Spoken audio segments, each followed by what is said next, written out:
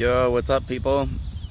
I'm assuming that anyone watching this is going to be a Slaughter fan, because my channel has kind of grown into like this organic home-growing cannabis video slash sing Slaughter to Prevail live channel.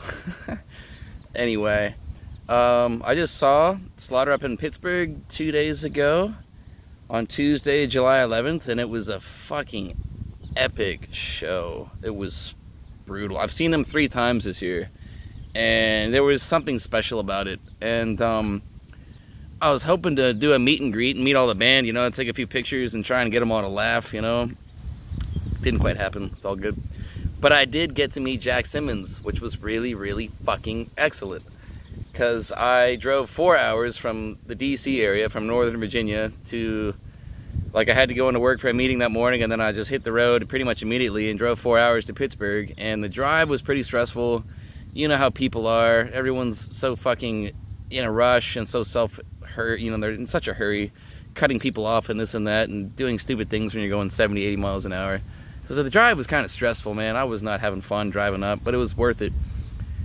I get to Pittsburgh, I get to my Airbnb, I leave my backpack, lay down for a minute, and then I get dressed to go to the show. I drive straight to Mr. Small's theater where Slaughter was playing that night, and I turn, it's like up on a hill, and I turn up on the hill going down towards it, and on the right is like the building itself, and there's like the line of all the people waiting to go in, which was already like a block long, an hour before the doors open. And I'm driving down slowly, and I look over to my right, see the line of people, and I look to my left, and I see this fucking guy just walking up the hill on the opposite side, down on his phone, like completely minding his own business, and like no one seems to know who he is. And I immediately was like, dude, that's the rhythm guitarist for Slaughter. So I pull up in the middle of the road, and I'm like, dude, you're the guitarist for Slaughter. And it was a really cool moment, man. His face like lit up. He was like so grateful and humbled to like be recognized by a fan. And he like walked up to my car immediately and shook my hand, and we spoke for like a minute or two, and it was just a really pleasant surprise. Like it was just good stuff all around. He was a really, really friendly, laid back guy, really happy to be recognized by a fan just out of the blue. And on my end of things, like, I was like, yo, dude, I just saw you guys in Richmond a few weeks ago, and that tickled him as well.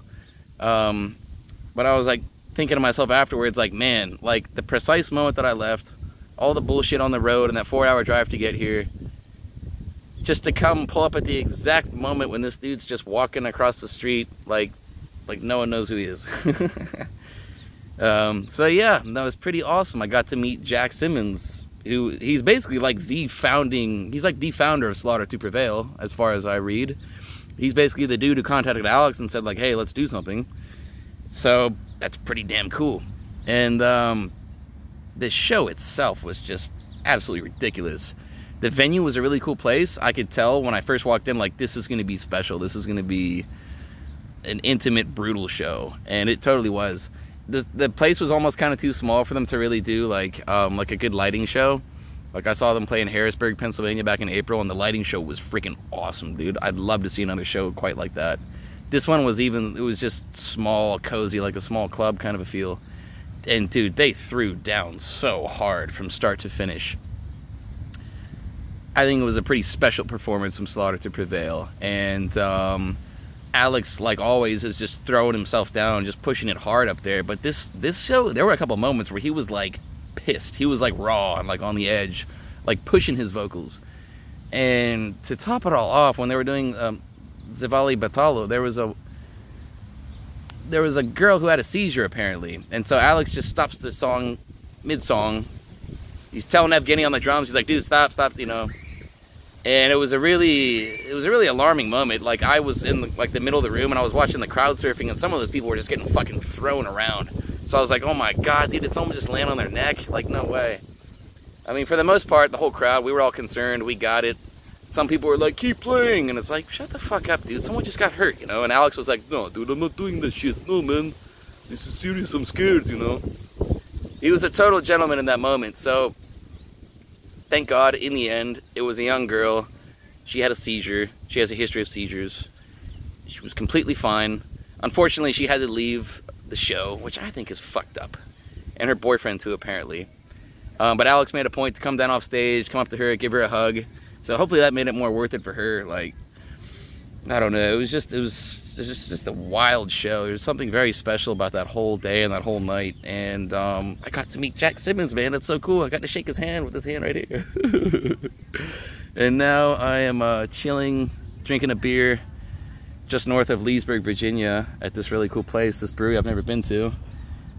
Got my Slaughter shirt right there. Anyway, probably a bit of a long video, but I don't really care. I got plenty of time to kill. But anyway, I'll hope to see him again. If you were at the show, it was fucking ridiculously good, wasn't it? Cheers, guys. All the best.